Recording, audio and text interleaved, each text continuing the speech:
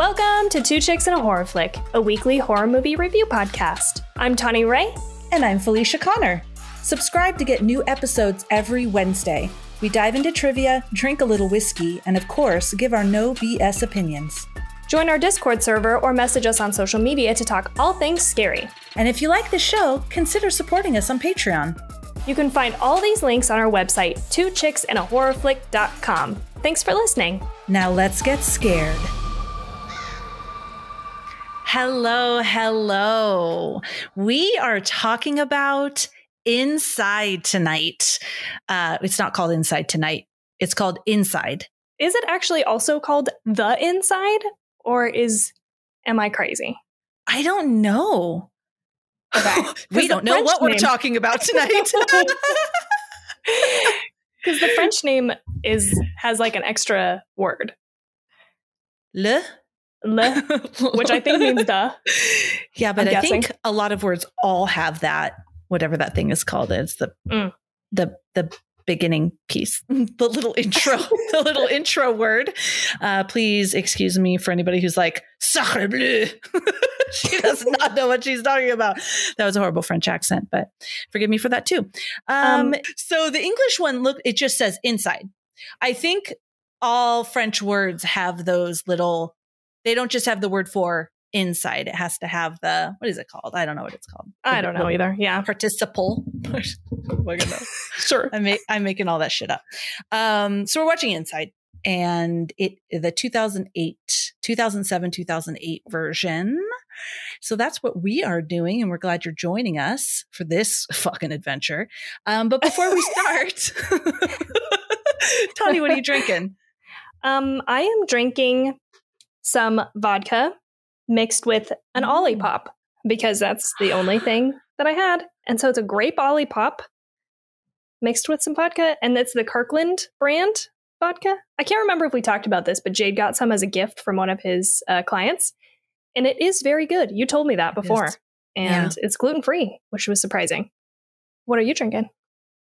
I am drinking whiskey. Neat. Oh, nice. I am drinking this special Angel's Envy. That is so fancy. Strength. It is. It's very fancy. I think he said that this was $400. Oh my God. I don't know. He was feeling generous. Let me drink a little. He didn't open it for me. We had a glass for some reason back, but you'll notice it's all shut up again. So like closed. So when I'm done with this, it's not like, oh, let's fill it up again. Right. I'll need to take a break. And wow, how fun November Friendsgiving was. Yes. That's exactly where I was going, as I was about to say how this is fun to talk to you alone. Because it's been, probably 5 weeks episodes ago. Mm-hmm. At least. Because end of October. Yeah. We had guests. Yeah, you're right. Wow. It's been 6 weeks, I think, since we did a duo episode. But it was so much fun. If you haven't checked out those episodes, go check them out. We had wonderful, wonderful guests all week or all month. It was super, super fun. Yeah, it was a blast. I really enjoyed it. And it's fun just chatting with you too. Just sitting down and chatting. Little less pressure, just. Yeah. If anything gets loud in my house, let me know, because we have a bunch of people here for Thanksgiving. Oh, okay. I don't hear anything yet, but. Okay, good. How was your Thanksgiving? I was just about to ask you the same thing. It was all right. Jade's whole family had the flu, and we weren't feeling great because we went and got some, like, the flu shot and a booster. So, which kind of knocked us out, I think, doing both of them at the same time. So we ended up just staying home yesterday. Just kind of sad. And watching Inside. Yes, that is part of what I did yesterday, which was, we'll get into it, very just crazy. Yeah. But how was yours? It was the same. We actually, so that the kids could all stay here because our oldest wanted to see some of her friends since she's been in college. Their dad and his girlfriend and brother came over. So this was the first time that Steve and I made Thanksgiving dinner. We usually go to his mother's house. Oh, and okay. so we did everything: turkey, ham, green bean casserole, stuffing, candied yams, mashed potatoes and gravy, and salad.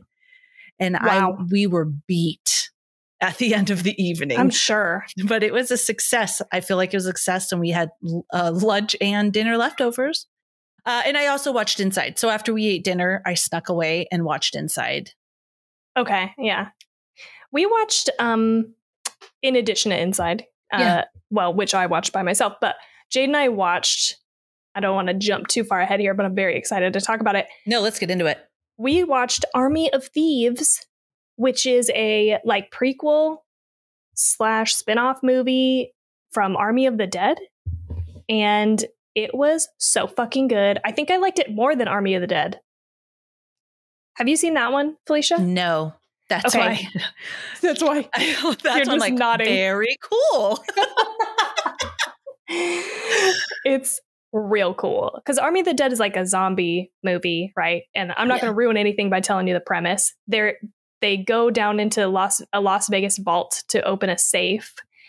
And the safe cracker in the movie, Dieter, this is a movie about him, like before all of that stuff happens. And I felt like he was one of the best characters in the whole movie. So it was like really cool to watch a whole spin-off movie of him. And it's like another heist movie. Oh, I like heist movies. Real fun. Highly recommend it. Oh, nice. What about you? What have you been watching?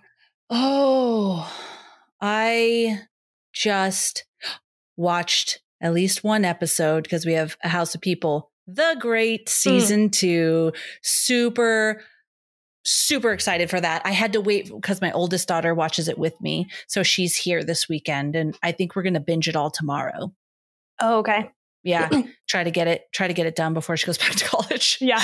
I just love it. I love the characters and me too. So I'm so excited to start it and Jay just won't do it. He's like, he keeps being like, once we start it, we're going to binge it. I'm like, duh. Let's just do it. So worth it. I know. It's a good binge. So I'm very excited about it. But he keeps trying to get me to watch all these animated shows. It's not that I hate them. It's just that they're not really like my thing. So he started watching that League of Legends Arcane and had me watch an episode. And I was kind of excited about the Cowboy Bebop one. So we watched an episode of that. And he's like, we need to finish some of these things before we start the other show. But I'm like, but I'm most excited to watch The Great. So yeah, so we need to. My daughter's really into the animated stuff, and I've watched some with her. The longer series is hard for me. I did watch that Promised Neverland, and I could do the movies, but you know what else I watched that I want to throw out? Oh yeah.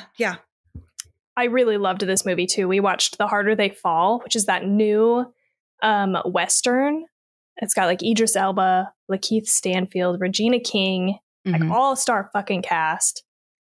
I'm not usually into Westerns, I think, but I don't know. Maybe I need to not say that because I do enjoy like a modern Western when it's like pulled off well. And this was a delightful movie. It gave me like major Quentin Tarantino vibes. The dialogue was good. It was like funny in some parts. All the characters were fucking good. Like they've got to be planning to do something similar like what they're doing with Army of the Dead. Because Army of the Dead was like an ensemble cast and they broke off and did that movie Army of Thieves and they're planning on at least 2 other movies. Like one of them is going to be an animated series and the other one's going to be a movie about like a sequel after what happened in Army of the Dead. And it's smart to have like so many good characters so that you can do like other stuff with them, create kind of a franchise. I think that's kind of where people's heads are at right now. And I felt that way at the end of The Harder They Fall. I was like, all of these characters were phenomenal. I would watch a spin-off movie about any of these people. Very, very exciting. Highly recommend that one too. Nice. Okay, you watch some good stuff. I have also, as you know, and I'll take this out in case you want me to, been on a romance kick Felicia knows this. Hell yeah, let's bring it on. And Felicia wanted me to watch Shakespeare in Love. Mm-hmm. Oh, she's nervous. Look at her face. No, she's like, not ready for this. I'm not ready. Please be my friend after this. You did not like it? I had to turn it off, dude. I just turned it off like halfway through. I was like, really? I cannot with this fucking movie. Why? Because it was Shakespearean? No, I don't think that's the problem. It was like so silly. It was so silly. And I think the biggest thing was like, I had these expectations going in that it was going to be like a very serious romance movie. And so then I get in there and it's like super silly. It's like so comedic. Yeah, in the beginning, but it does get really serious. Yeah. Okay. It wasn't up until when I watched. And I was like, I cannot take this guy, Joseph Fiennes, I think is how you say his name, right? Fiennes, I think. Fiennes? Joseph Fiennes. Yeah. He's the guy who plays the fucking worst guy in Handmaid's Tale. Yeah. What is his name? Commander Fred, what's his fucking name? I don't remember his name. Fred, Commander, I don't know. It's not coming to me. Sorry. I should know it. It should be popping in my head. But he plays the main guy. He plays Shakespeare. And I could not take his ass seriously. Like, I mean, I think he's supposed to be silly in some moments. Oh, yeah. It is comedic. There's lots of comedic portions throughout. Yes. I'm like, these motherfuckers. It's definitely like a Shakespeare play in a movie about Shakespeare writing plays. Okay, it's so totally maybe the experience is a Shakespeare play with the satire and the drama and all of that, but within a movie about Shakespeare writing plays about all that. Okay, so maybe I didn't like that part of it. Yeah. Okay, that's fair. That's fair. I thought you meant like the period piece part of it. I don't mind that so much. You know what I mean? Like I meant more of like how it was like a Shakespeare play. Yeah. Okay, so maybe I didn't like that. But there were so many moments where I was like, what in the fuck is happening? We've already talked about one, but it's not just that. There's several moments in this movie where people are like acting like they don't know who the fuck this other person is. And I'm like, this is ridiculous. Because then later you've got him, William Shakespeare, dressed up in some place and he's got like just a cloth pulled over his face like this. Oh, he's a woman. Do you remember? Yes, when they go to the party. And he's like, 50 pounds. It was just, I was like, this is so ridiculous. All right. Okay. I love that movie, for the record, just because everyone's listening. It has some of my favorite like love quotes. And I fell in love with that movie and the love that they have. No, it's okay. Sorry, I didn't like it. It's okay. I need to maybe give it another try later now that I know what to expect. Because I was ready for some fucking, you know what I mean? I thought it was going to be real serious, real hot and heavy. I thought it was going to be a steamy. Because the only thing I know about it is this poster that used to hang in one of my like fucking high school classes, which is weird saying that out loud now. I don't know why it was there. Must have been an English or something class. I don't know. But it was just like two people about to like kiss. Mm-hmm. And then you get in there and it's like, just this. Oh, it gets so passionate. Silly. And I don't then know. sad and conflict, just like all of Shakespeare's plays, conflict with the love and all of that. Weird. Anyway, I'm sorry. Still be my friend. I probably didn't prep you good enough. It's probably my fault. I probably didn't prep you good enough for it. Well, you didn't know what my expectations were either. So it makes sense for you to not prep me, Because you know what the movie is. Now I know that if it's kind of like silly, satirical Shakespeare stuff that I prep you. There's like a scene where he's holding onto this giant pillar. Yeah. Lots of passion, Tawny. It's lots of passion. Stupid, dude. He's like watching him act.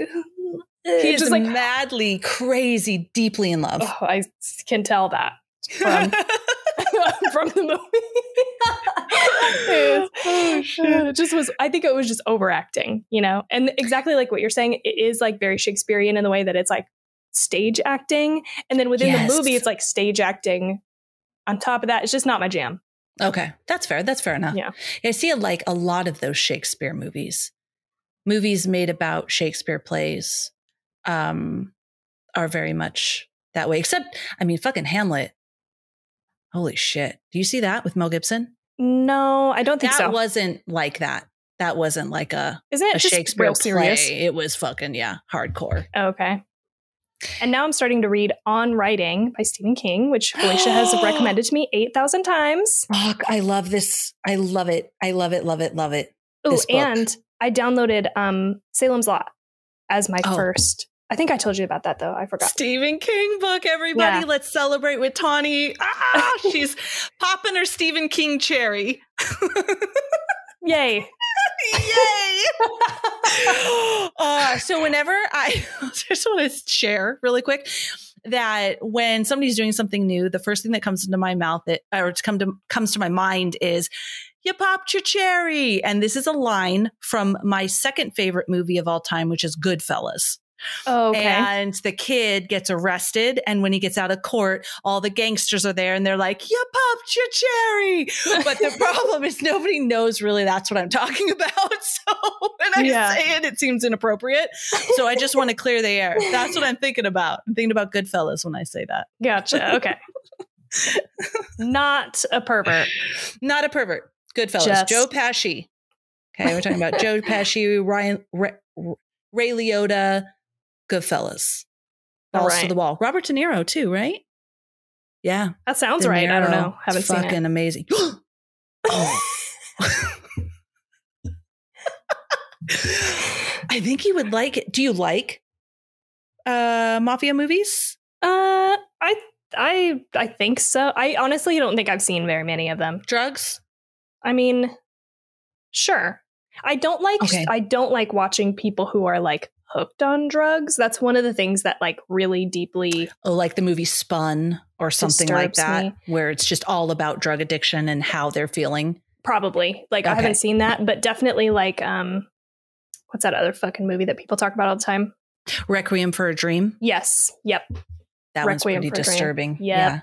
Yeah. But like drugs themselves and like drug runners and stuff doesn't bother me as much. It's just that I haven't really seen them. I think it would be more like that. But I mean, they do coke, and it's obviously a problem, but it's not about cocaine addiction per se. It's about that kind of mafia world and lifestyle, everything going on. Yeah. Yeah, that wouldn't bother me. I mean, cocaine is a huge problem in it, but it's not like Spawn or Requiem for a Dream or a movie about drug addiction, I wouldn't say. Not at all. I'd probably like it. I don't know. It's not my go-to. I don't remember. The only movie that I can tell you that I watched about gang members is this movie called Shotas. And I remember really liking it. But I saw it once 100 years ago. Yeah, I think it's about like Jamaican, like drug people. I don't know. I don't remember stuff. much. I don't love the real stuff, but I love all those mafia movies I've seen. I do like it about like drugs and drug running. I loved Narcos. All that type of stuff I find fascinating and entertaining. Yeah. Not in the real world. Sorry, anybody who's affected by it personally. Obviously, big problem. It's a huge problem. Yeah. I have to tell you, Tawny, after watching this, I was kind of happy we were only doing 2 episodes this month. Yeah. Explain. Why? Okay. I'll explain why.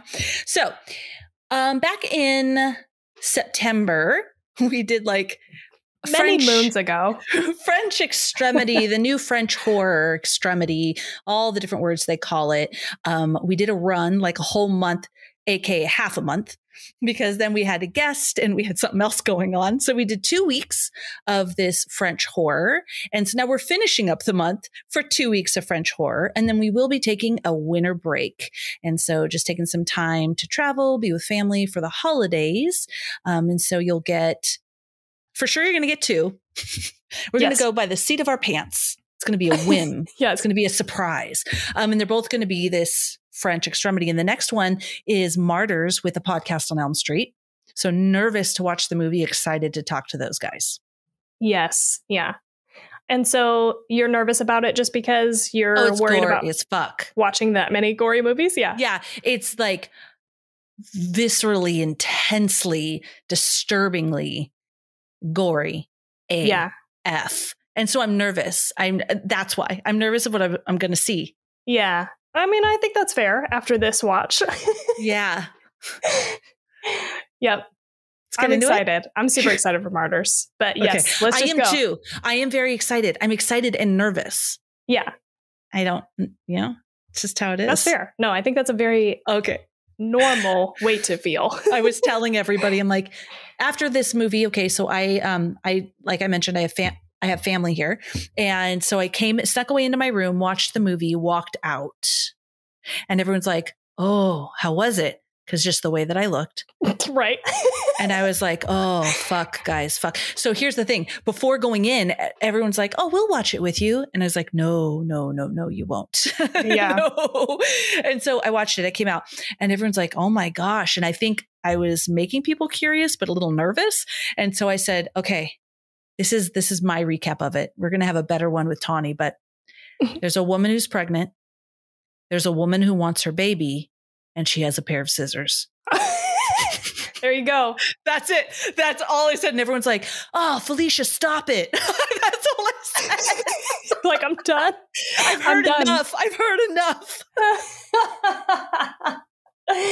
Can you even imagine that? They watched it. I tried to describe it to Jade too. I was like telling him all about it. I was like, you're real glad you didn't watch this movie. Because he was like, I was like, you want to watch this movie? It's like, no.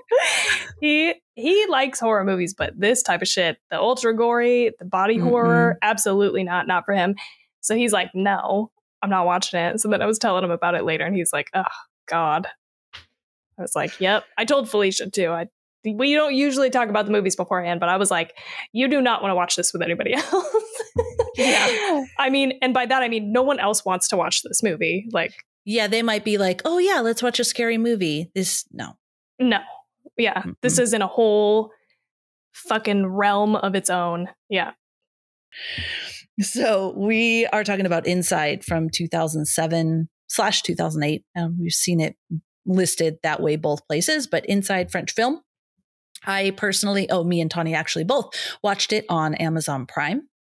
The director is Julien Maury and Alexandre Bustillo or Bustillo. Now, those two, when I looked up what they've done, they seem like they always work together. And all it said was attached to Halloween 2 with Rob Zombie and Hellraiser. I don't know what that means, attached to. And then I didn't spend a whole lot of time, honestly, guys, digging into these two directors. So if you want to check them out, you can Google them. Eek, the budget was $2.5 million and the box office was 530,000. 530,000. Ouch. Yeah. That is piss poor. I mean, what? It's really bad. I don't even know what the fraction of that would be. I don't either. Like at least 1/5. Bad. Very bad. Which it got really good reviews. Oh, interesting. Let me talk about later, but yeah, only 530. I mean, people aren't flocking to the movie theater to watch it. I mean, no fucking shit. Yeah. Shoot, I didn't even look up. Was it even in a movie theater? That's what I was wondering. Yeah. Was there even a theatrical release? I cannot talk tonight. Sorry. I told Felicia because we were like messaging back and forth just about which one, because there is this remake, right? So it was like, which one is the right one? This one's rated R. This one's rated NA or not rated. And I was like, no, it's, she was like, okay, I was nervous for the unrated version. I was like, bro, this one is pretty unrated. She was like, it has an R rating. And I was like, just so you know, that's like a French R. Okay. Like, yeah, exactly. It's bad. It looks like in the United States, it was just exclusively on video. Maybe that's why. Maybe because it didn't get a worldwide theatrical release, it didn't do as well. I don't know. I kind of get it, though. I mean, me too. I feel like it'd be risky if we see like the Harkins is releasing this film. Yeah. It's intense. But damn. Let's go as a family to watch a scary rated R movie. Right. There's just no horror movie. Even horror movie fans. I mean, this is like level 10. Yes. Over the top. Okay. Rotten Tomatoes gave it 85%. IMDb gave it a 6.7 out of 10. Letterboxd gave it 3.5 out of 5. And Amazon Prime gave it a 4.2 out of 5. So pretty damn good. And the only other thing, since we're talking about ratings, is a couple of quotes I have for people who rated it. Or what am I trying to say? We both can't talk shit. It's been a long month and a long week. I know. So you know, people that critics. A traumatically entertaining experience. And the film may be cruel, but it's executed with pure artistry. Haunting images carry their own grotesque beauty, and there is real emotion depth anchored by a pair of powerhouse performances from the dueling ladies. Those dueling ladies, Alison Paradis is Sarah. Beatrice Dallet is La Femme. Jean-Baptiste Tabarin is Matthew. And Nathalie Roussel is Louise. Those are like all the different fucking ways I can say their name. And Louise was Sarah's mother. And Matthew was like her boss friend. And then there was other people, but I didn't write them down. Okay.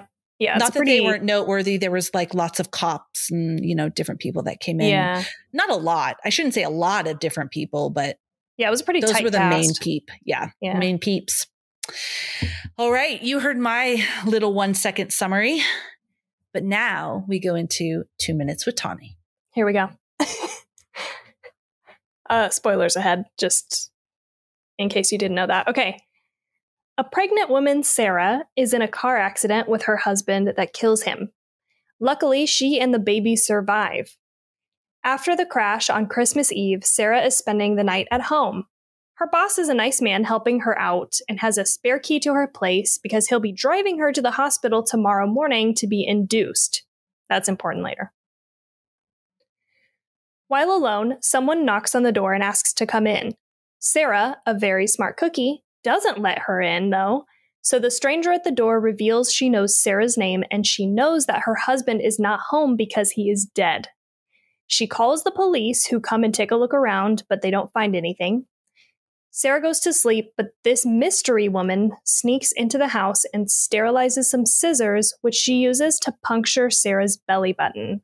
Ugh. Ugh, so gross. Fucking horrible. This obviously shocks Sarah awake, who manages to get to the bathroom and lock herself inside. Over the course of the night, many people come to the house, but they all get murdered. First, it's Sarah's boss, who gets genitally mutilated with the scissors and stabbed repeatedly in the face. But honestly, he gets stabbed everywhere. Like, he's just totally fucked up by these scissors. Then it's her mom, who Sarah accidentally kills with a hair accessory stabbed through the neck. Then it's not one, but 3 cops who all meet their end at the hands of this psychopath. Then it's a perp who tagged along with one of the cops who gets the scissors through the skull. Last alive is Sarah, who is like in labor, bleeding from being beaten in the stomach, and looks like she's on her last leg. But this mystery woman makes the mistake of lighting a cigarette when she thinks she has won. So Sarah torches her face by spraying something flammable like an aerosol can. After calming down from half her face being melted, this woman reveals she too was pregnant and was in the same car accident which caused her to lose the baby. This is why she wants Sarah's baby as a replacement. They fight until Sarah says she's giving birth, but the baby feels stuck. The woman performs an emergency C-section with the scissors. Sarah presumably dies on the stairs where she gave birth, and we end with a shot of the woman holding and rocking the baby. I like him holding myself right now. Like, just remembering it. Just remembering it. All right, Tawny. Thank you for that. How did you feel about this movie? This was a gory one. Maybe one of the most gory movies I've ever seen. And I have to say that I think I liked it. I'm excited to hear the research and how you felt about it. I don't know why I'm coming to the table lately with such like undecided feelings. I feel like right up until the last like 4 weeks, I come into our conversations like very opinionated. So I don't know what's happening just over the last like month or whatever. I'm just kind of, I'm willing to be swayed in whatever direction. But overall, I think I really liked it. I really liked, I think, where I thought they were going. You know what I mean? Like, I liked the premise. I have got to say also, this is the fucking female slasher of my dreams / nightmares. Obviously, Yeah. she's terrifying. Yes, yes. But that's what makes her so fucking good. Fuck, yeah. I don't know if I can come up with a female slasher rival to this fucking woman. This was terrifying. This was like a whole new level for me. Like, I feel like, you know, you usually get, and they give her a sympathetic edge here a little bit, or they try to explain like why she's doing what she's doing. Yeah. But holy shit, this is scary. Yeah. Scary lady. So anyway, I loved that part of it. Just, I was like, this is what I've been asking for. But I can't help but feel like it was just maybe a little too over the top. Like, it was so fucking gory and over the top that I feel like it kind of lost its sting a little bit, like through the movie. Like, I kind of I started to like tune out a little bit just because I was like, okay, more of this, you know, like more, what the fuck else can we think of? That's like, so, I mean, this movie has got everything that you don't want to watch. What I mean? Like, yeah. Pets dying, pregnant woman being assaulted horribly in horrible ways, somebody's face exploding, genital mutilation. Like, I'm telling you, it's got everything that you don't want to watch. Yeah. And so it got to the point where it almost felt comical, because I was like, okay, this is, you know, this just fucking next level, dude. Like, I don't know. But I think I liked it. Anyway, that's where I landed. I'm sorry. I gave you so much on the overall. Great. No, that's great. But how did you feel about it? I think I feel the same way. Like, there were things I really liked. There were things where I thought, come on. Yeah. But then it got me back into it. There was also the whole thing where, you know, I really wanted this pregnant woman to get away. But then on the other hand, how it ended, there's something to say about that too. You know what I mean? So I felt like it was hopeless and I wasn't satisfied. Like, okay, so when she was in the kitchen and she got the knife and she shoved it into that, whatever that pole was, the pregnant woman, Sarah, and she stood up, fucking now, because the woman also stabbed her in the face. Like, her face was gashed open. So now the whole top of her white nightgown is pure, vibrant red. There's not a stitch of white.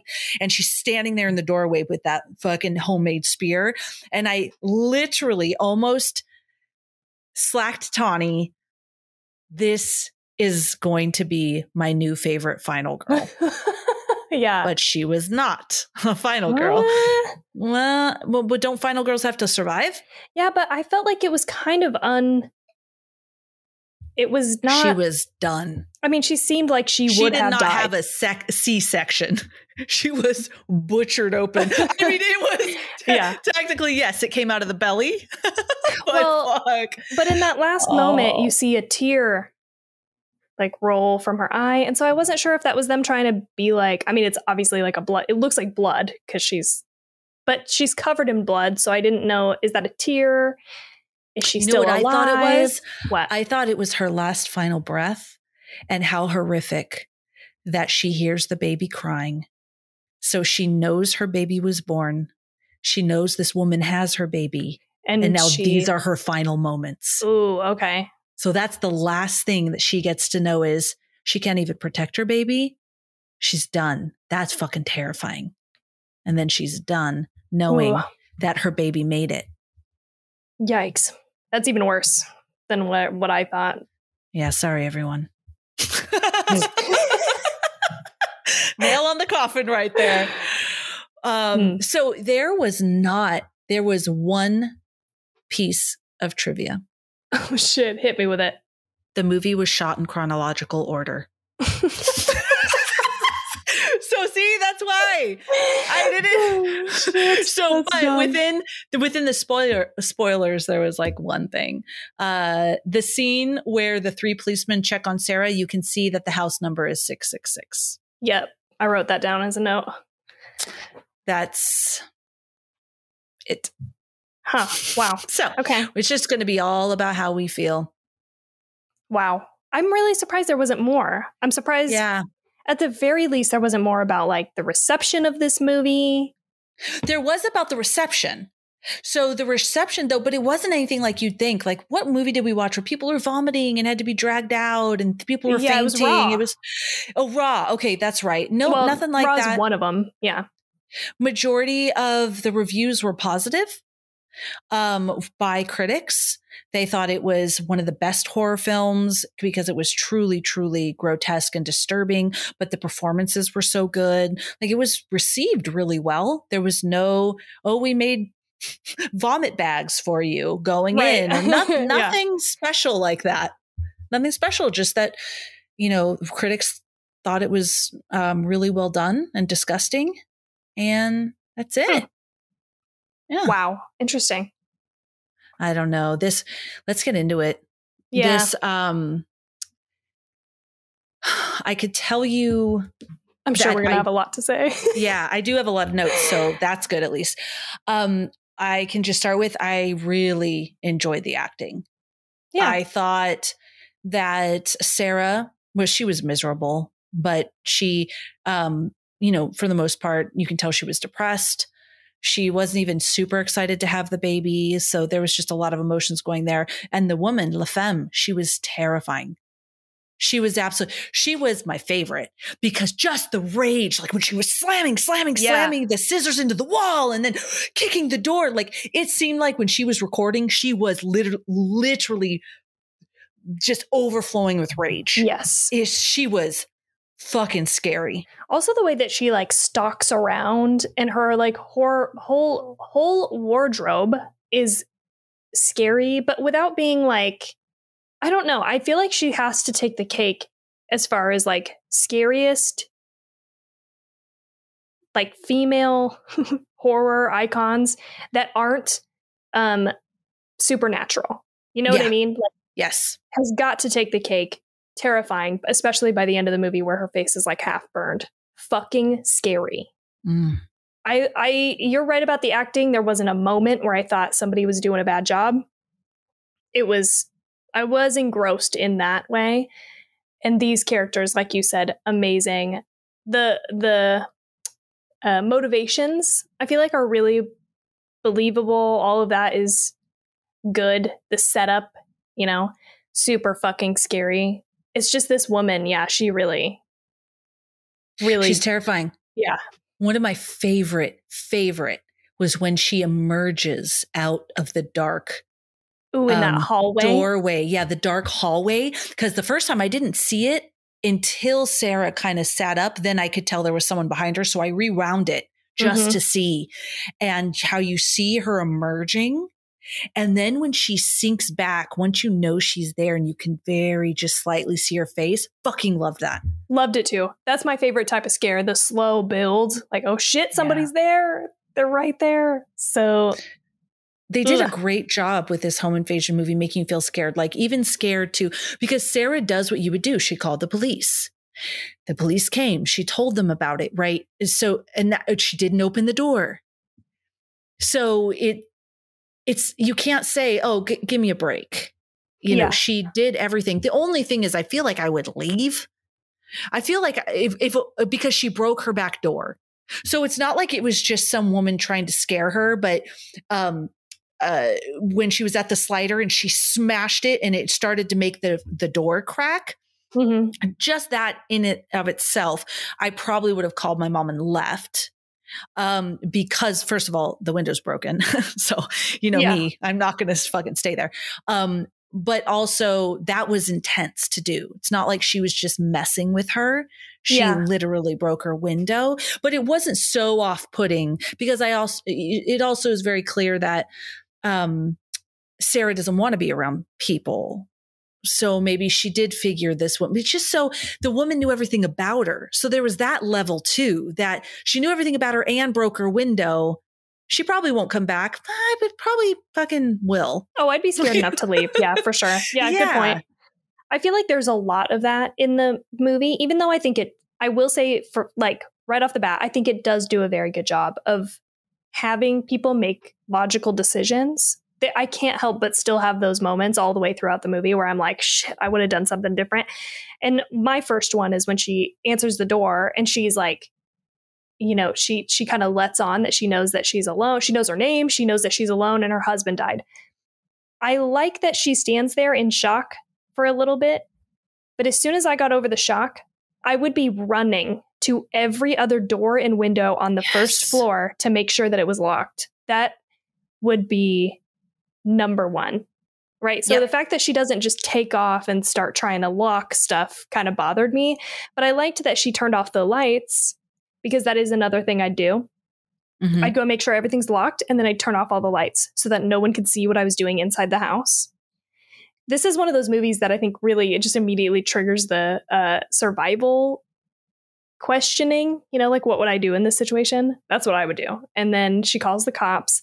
And as soon as the cops came and decided there was nothing there, I would also leave. No matter how much I didn't want to be around people, goodbye. Or I'd call somebody over or something. Man, yeah, I 100,000% agree. When that happened, I said, lock the doors. Make sure the doors are locked. That's immediately what I said. Yeah. At first, when the woman was in the glass or at her back window or sliding glass door, and she started taking pictures, I'm like, what the fuck are you doing? And I'm like, oh no, that's smart. You're getting a picture of the lady. So that was fine. I wasn't too upset with that. The only other thing was, and I was trying to give her the benefit of the doubt. This woman that Sarah is pregnant. She's in labor. Her water is broke. Her face is completely gashed open. Her hand has been stabbed. She's just tore up. Yeah. She makes her way down to the front door. She didn't super glue the door, just needed to be unlocked. She does attempt to unlock it, but can't manage it.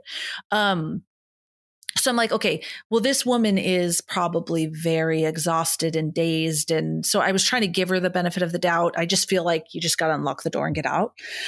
Or go out the back door. But instead she goes into the kitchen, which I understand. Then we wouldn't have got the whole burning your face off scene. And we needed that. We need that. Yeah. But there was throughout there. And then also once the woman's burned and in the closet, who is not going to stab her? Yeah.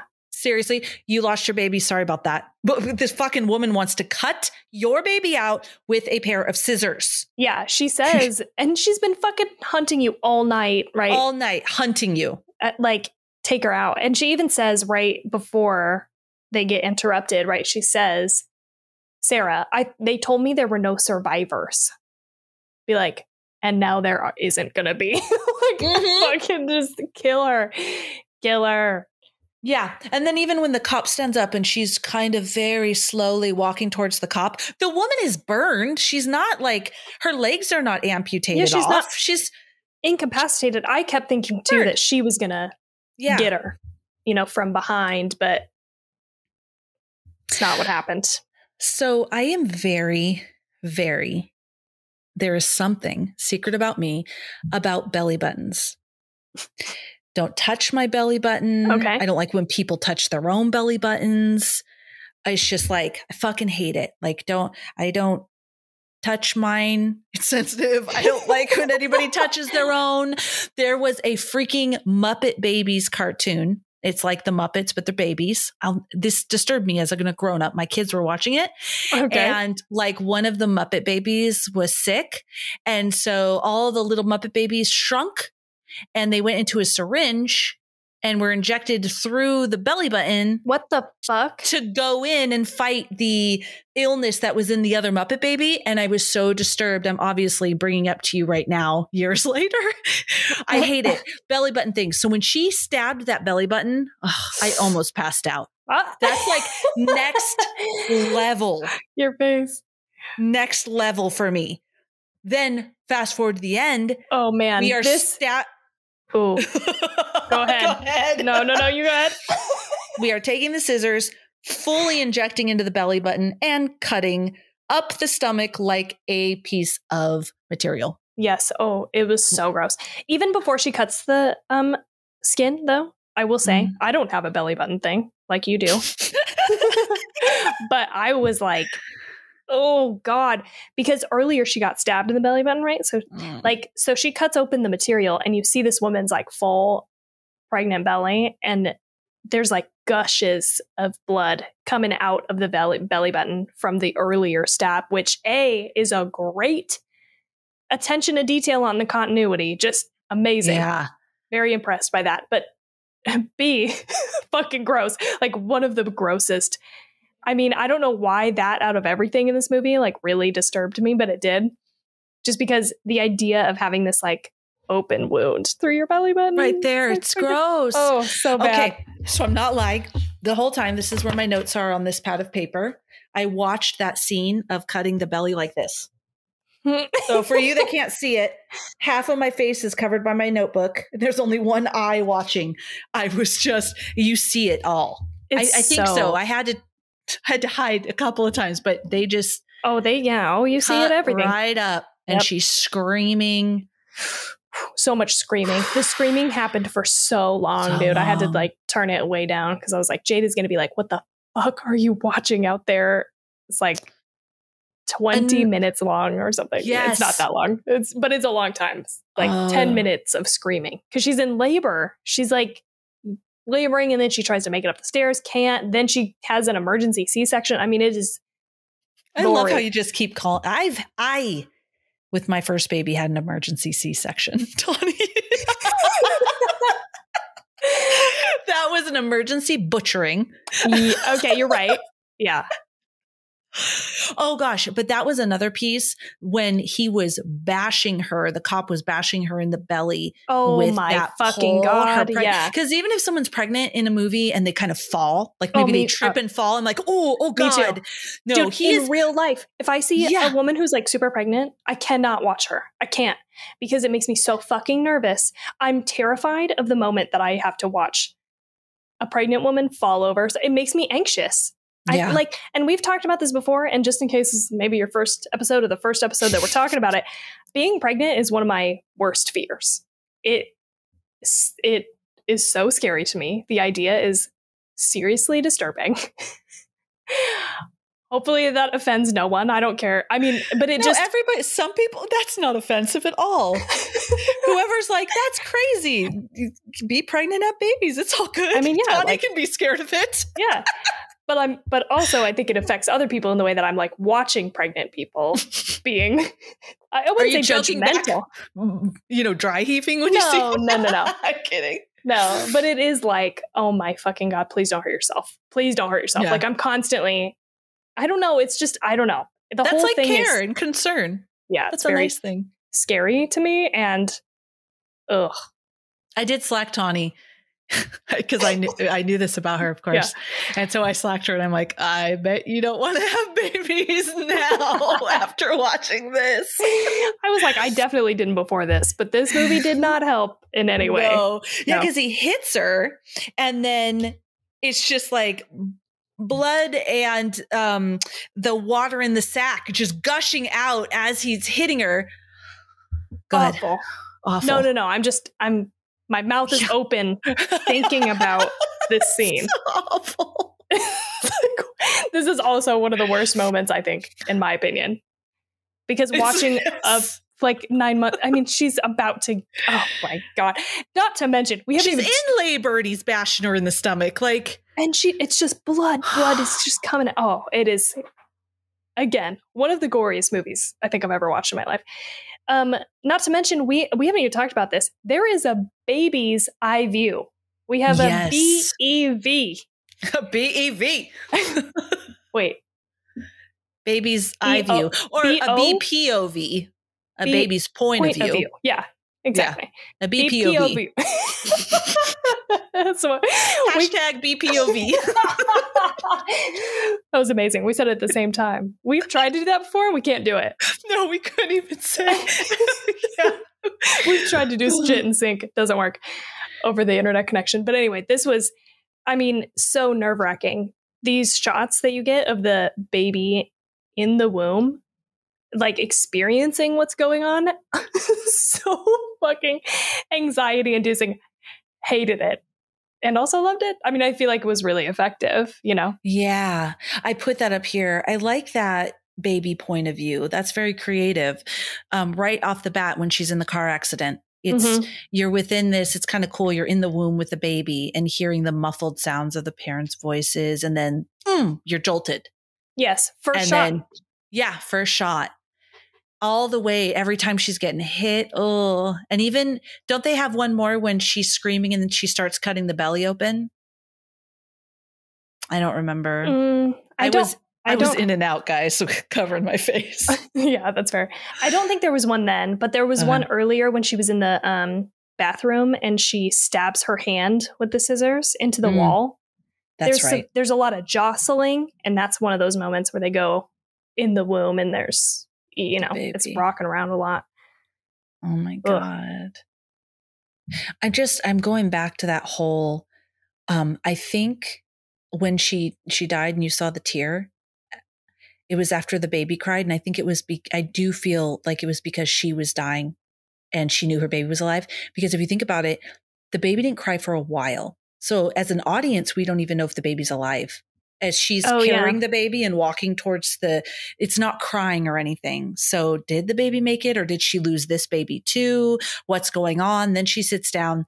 Then you hear the baby cry. Then it shows the mom with the tear. And then, because honestly, you would hope, this is going to sound horrible, but that maybe I guess, okay, I'm going to say at first, like if you would hope to be able to escape and your baby be okay.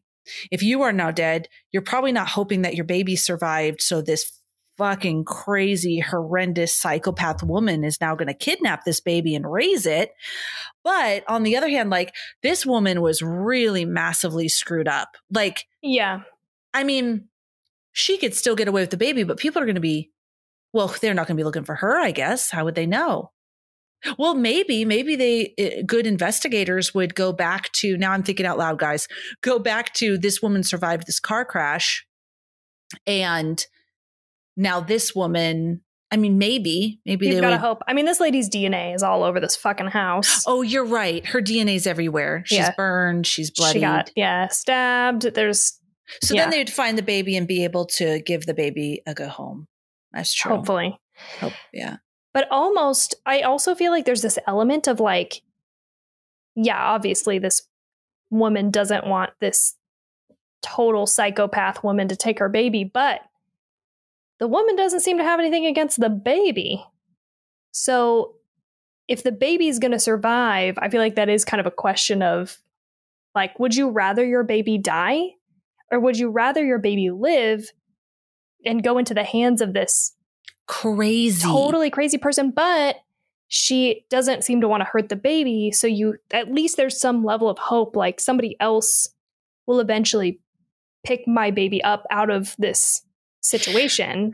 Pick it up out of the situation. Yeah, totally. Because yes, the woman wants the baby and doesn't want to hurt the baby, but the woman also has just unmonitored amounts of rage and rage and psychosis and just somebody that can do that. How long are they going to be a good mother? And what kind of a mother are they going to be? She killed so many random innocent people on the way to the baby, but she's not going to get away for very long. She has half of her face fucking burned off. Like, people are going to be like, whoa, she has to go to the hospital or something. And a new baby. Yeah. Yeah, you're totally right, because this woman was fucked up before. Because you can be massively depressed, but guys, to do what she did, she was crazy before this, and the despair and sadness just exasperated her craziness. There's no way you just go to that level and are able to kidnap someone's baby or something like that. Yeah. People, possibly, people have done that. People have kidnapped babies out of hospitals and stuff because they wanted their own baby. But it's like with scissors, cut it out of someone's, torture someone. And I got a story for you. Oh, shit. I brought my own piece of trivia Oh, excited. today. And scared. Excited and scared. Because this happened in Denver. And I just felt, I remember it happening. And I was like, I have to tell Felicia. I'm sure there's so many stories about this. I'm just going to give you the quick version, though, because this happened in Denver in like 2015, I think. So I was in college living there. And this woman who was pregnant was like communicating with another woman on Facebook about buying baby clothes. And she went to her house to like pick up the baby clothes. The woman assaulted her, stabbed her, I think, choked her out. So she was like, unconscious, cut this baby out of her. She was 7 months pregnant. And then her husband got home, found her with a baby covered in blood. And she had been like keeping up this ruse, I think, that she was pregnant. And she was like, I had a miscarriage. That's why there's blood all over me. You need to take me to the hospital. He takes her to the hospital with this woman in their house. Does he know she's there? He hasn't seen the dead woman. Okay. I don't think he knew. Yeah, I don't think he knew. Because he just took her straight to the hospital. The baby did not survive, which is very sad. And I couldn't find any information on why. I think it may be just because it was premature at 7 months or something. Like, probably there just wasn't enough. Or because she wasn't a doctor and didn't know how to fucking actually remove a baby from a pregnant person. Right. But she was like a doctor's assistant or something. So she actually did like a not terrible job of cutting her open and performing this C-section, which is fucked. This fucking woman, though, survived and went and locked herself in a room and called 911 and like they came and got her or whatever. The woman who attacked her has been sentenced to 100 years in prison. And this happened in Colorado. Isn't that crazy? I thought the baby survived. From my memory, from my recollection, I thought both of them survived. But I really thought it was crazy when I had heard this story originally that the woman survived having an emergency. Like, I keep saying emergency. It's not like a technical, but you know what I mean? She didn't have an emergency. This is for sure not an emergency. So I'm sorry. That baby did not need to come out at that time. No. She was slaughtered. Yes. Cut open. This woman who attacked her too, like she had like, I think, or her son, she had like a son couple years prior who had died in an accidental drowning and was like distraught by it. Ended up having her tubes tied, which is crazy. And then when she tells her, and then went and did that. Yeah. Like, I mean, I feel like in a way as her husband / boyfriend, whoever she had as a partner, I feel like I don't blame him because I would also be like, but there's no reason to distrust. I mean, you'd be shocked by the sight in front of you and you'd just take them to the hospital. You wouldn't think like, no, that she's tricking me. Lured somebody here, cut them open, pulled this baby out. Never in a million years would your mind go there. Not unless she was talking about it all the time. No, you wouldn't. But anyway, I just thought that was interesting because it's not. That's a story of 1,000. I'm sure there's so many like that. But if you want to look up more, I'll put the link in our Discord. But the woman who attacked her was Dynell Lane, and it was in Colorado. Happened in 2015, and she's in prison for 100 years plus. Isn't that fucking crazy? That's fucking crazy. People fucking do crazy shit. They kidnap babies, try to pass them off as their own.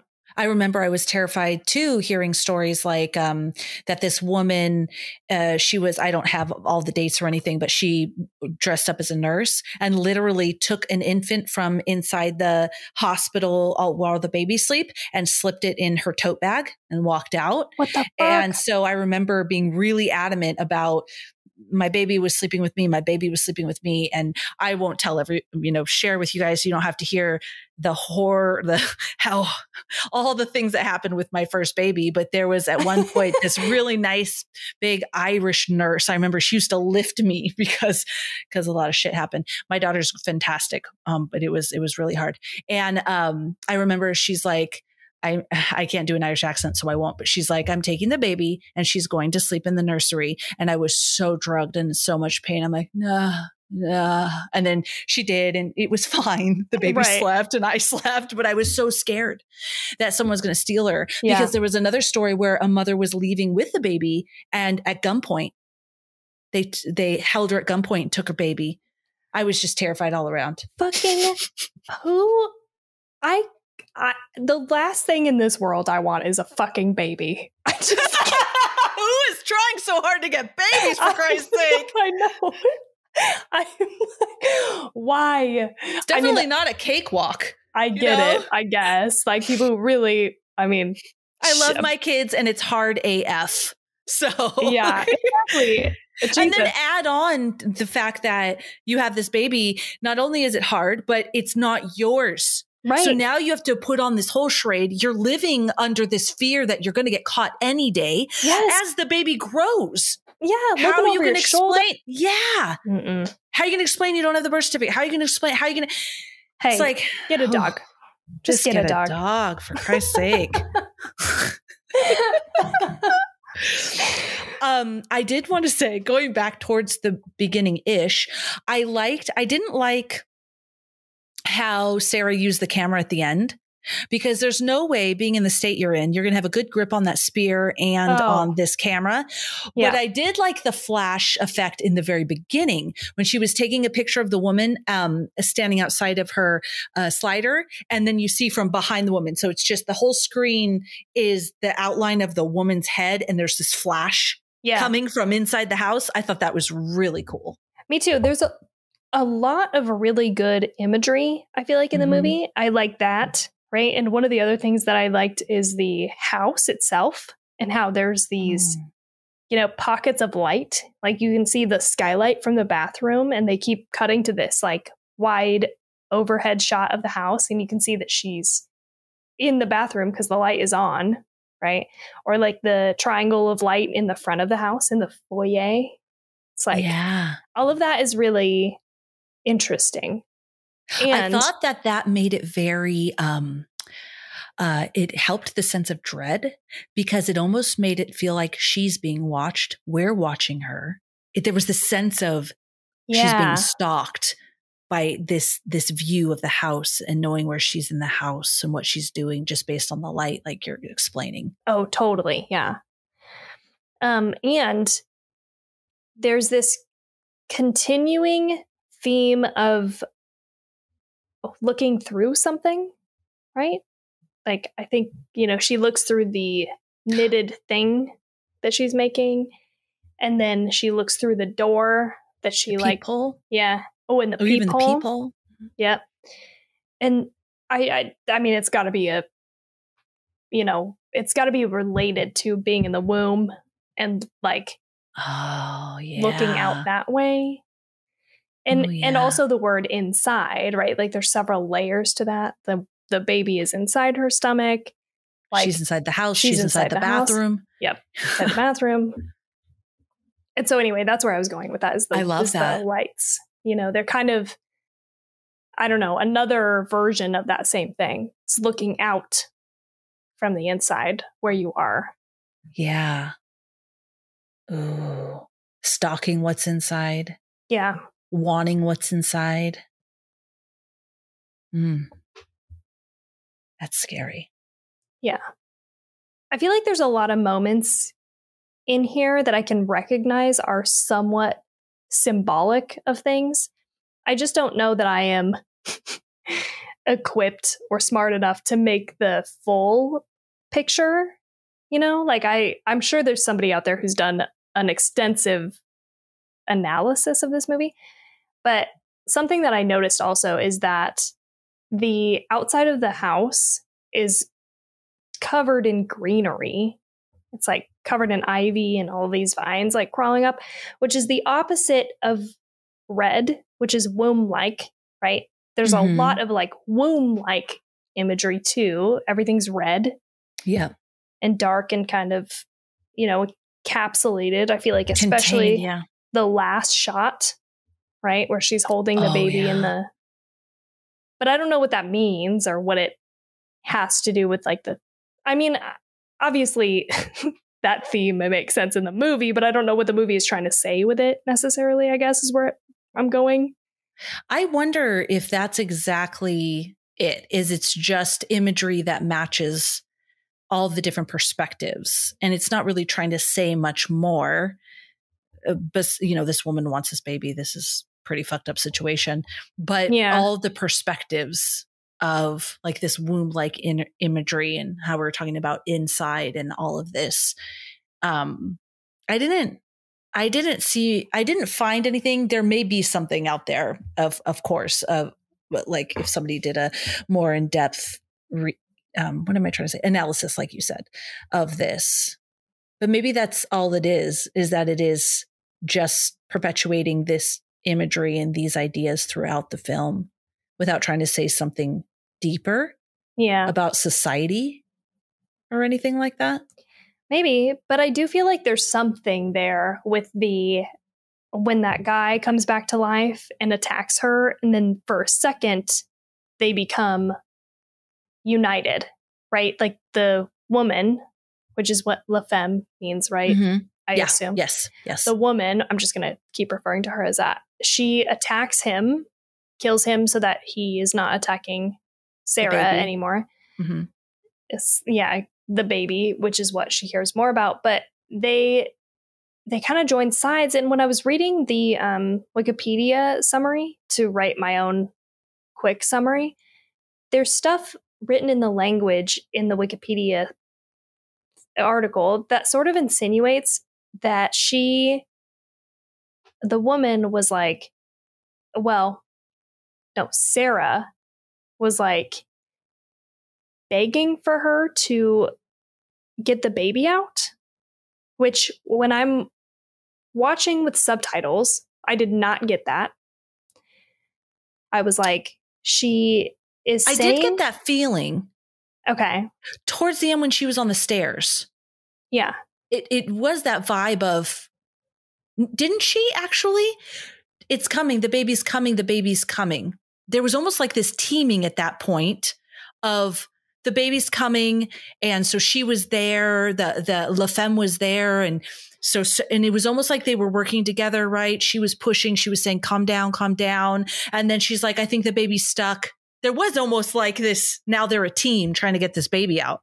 Yeah, but I don't know that I picked up on that on first watch because I don't think there's any back and forth. It's just the woman saying, it's just Sarah saying, the baby is coming. It feels like it's stuck. And then La Femme, I don't think she says anything. She does. She says, she says something like to calm down or calm down. And then Sarah's screaming for mom, mommy. And then she's like, shh, calm down.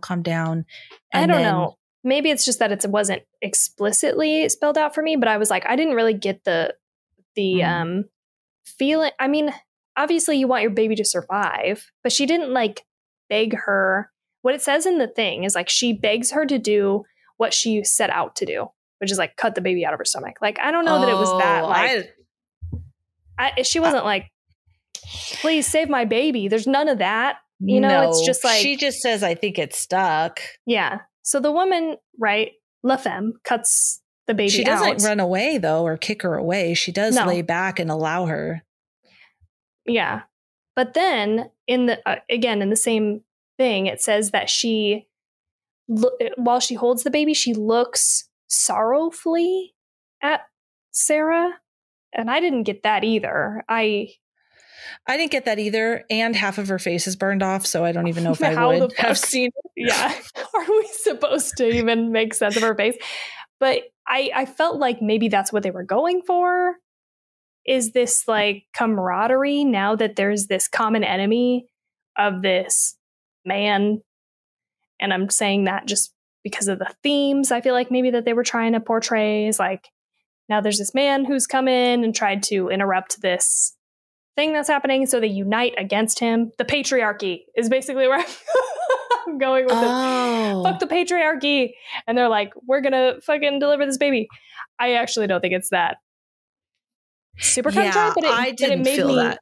feel like maybe that was one of the themes. Oh, I hope not. I don't Because know. I don't think that would have worked. Because this has nothing to do with the patriarchy in the sense that, from my point of view, this woman is mutilating and she has the intent to kill this woman and take her baby. So I don't care what type of a cop, man or woman or whatever, comes to the door.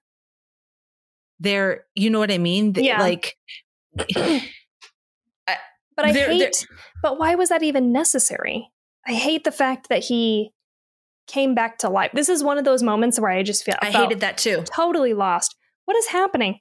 How did this guy, by the way, again, I feel like I almost did accidentally more research maybe. Well, no, I'm sure you read the plot summary. That's great. I'm not saying you didn't read it, but I like to double check as I'm writing my summary that I'm right. Is that he just was blinded by some flashbang gun or whatever. One, watching the movie, you don't get that at all. I feel like it's not spelled out enough, which might be a language barrier thing. Like, we may not just understand what is happening because we're reading English subtitles. But B, he could have just stayed dead. It had nothing to do with her. Like, she could have just gone into full force labor. We didn't have to have him wake up and beat her. So there has to be a reason why that happened. And I can't help but feel like that is the message. It's like this man starts to meddle in what's happening in this. I don't know. I mean, maybe. I don't know. So I can't say with that man. I did wonder, I was very confused of what kind of a gun that was. That big, I have huge. A note here, double barreled, which huge, like soda can sized. And when she shot him, it was a weird sound. It was like a sound and a flash of light. So I thought it was that, like some kind of a sound thing that maybe, and so since it was right up against his head, maybe it blew his eardrums or something like that. And so then when he seemed like he was dead, I was like, oh, was that like a real gun? Like what kind of a gun was that? And then when he stood up and his eyes were all like kind of blown out or like black, and that was pretty creepy. I was like, okay. And then he starts hitting her, and I had the same feeling. I was like, is he just so disoriented he doesn't know that she's not the bad guy, because she's absolutely now vividly bright red from blood. So does he not know that she's not the bad guy because he is, pretty jacked up himself, and so that's why he's hitting her? He's like defending himself. But I didn't get any kind of that's how I read it. Was if I was, first of all, I didn't like it. Yeah. And second of all, if I was going to give it any sort of credence or any, going to give it a benefit of a doubt, it was, he's like blind. Who knows what's going on with his brain at this point? So this, whatever kind of gun this was, blasted his fucking eyes out, but, didn't kill him, that he's just swinging, and she's closest to him. And all she says is like, monsieur, she's not like, and he doesn't know who she is. I didn't get a patriarchy feel at all. Like these people were trying to help her. But even that, when they finally get her out, and why are they fucking around with trying to get the lights on in the house? There are tons of dead bodies. Yeah. Get out of the house. Just pull her out. Yeah. And how sad for this poor kid who was picked up for whatever, like partying or something. Yeah, totally unrelated. I was like, do they really do this? There's gunshots and you're going to bring this kid that you picked up and latch him to you? Stupid. I was also like, this makes zero sense from a cop perspective. There's so much liability. There's no way. No fucking way.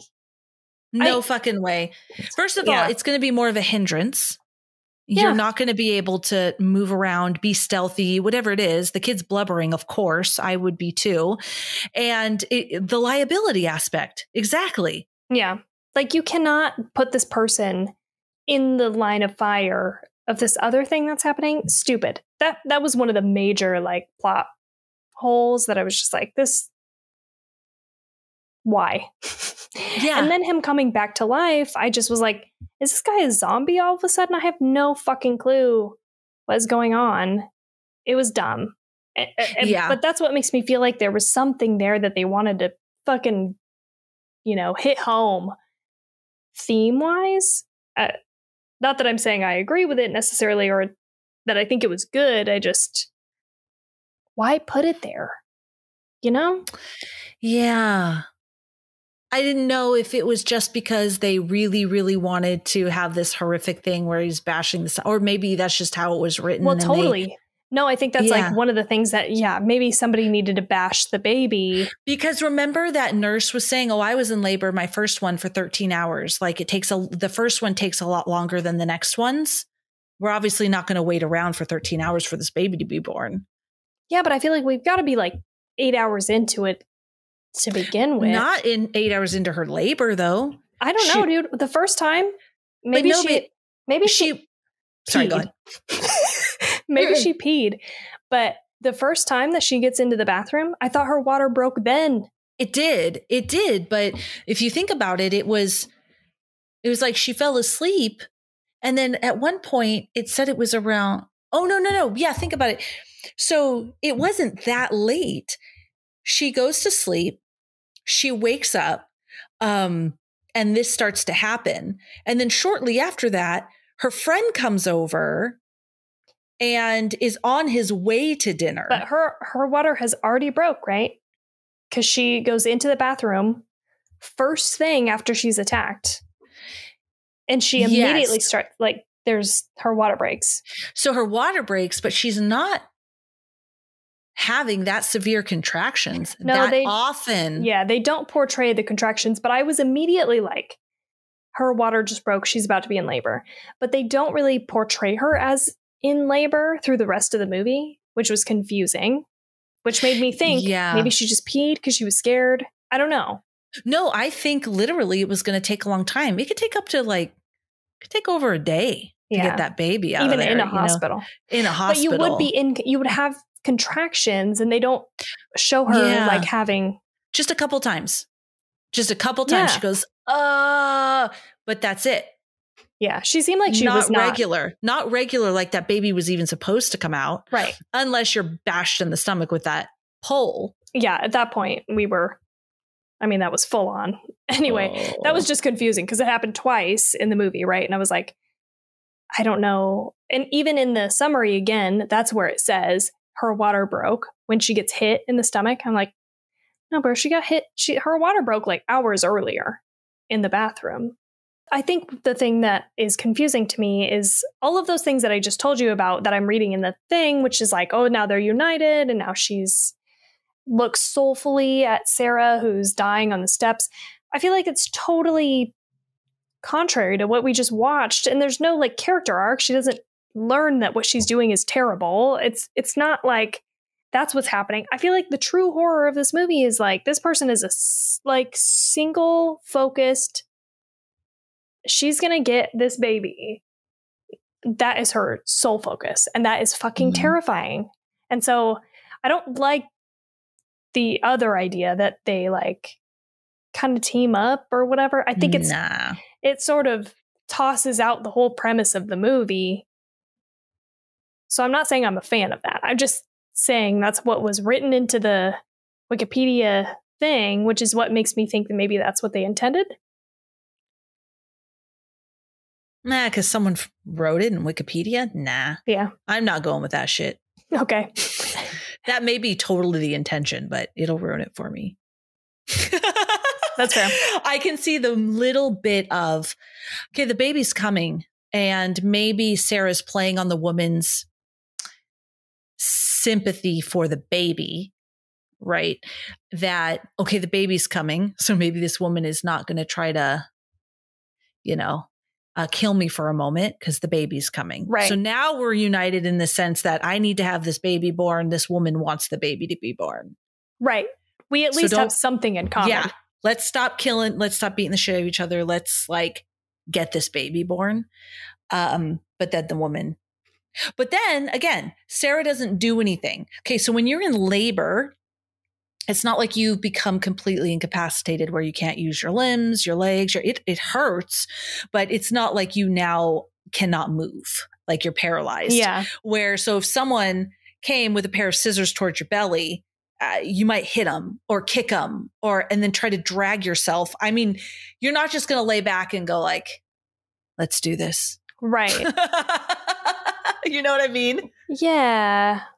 She could use her hands and her feet. I know she's in a lot of pain, but I mean, I feel like you could have tried something else. Like the woman didn't really look down there.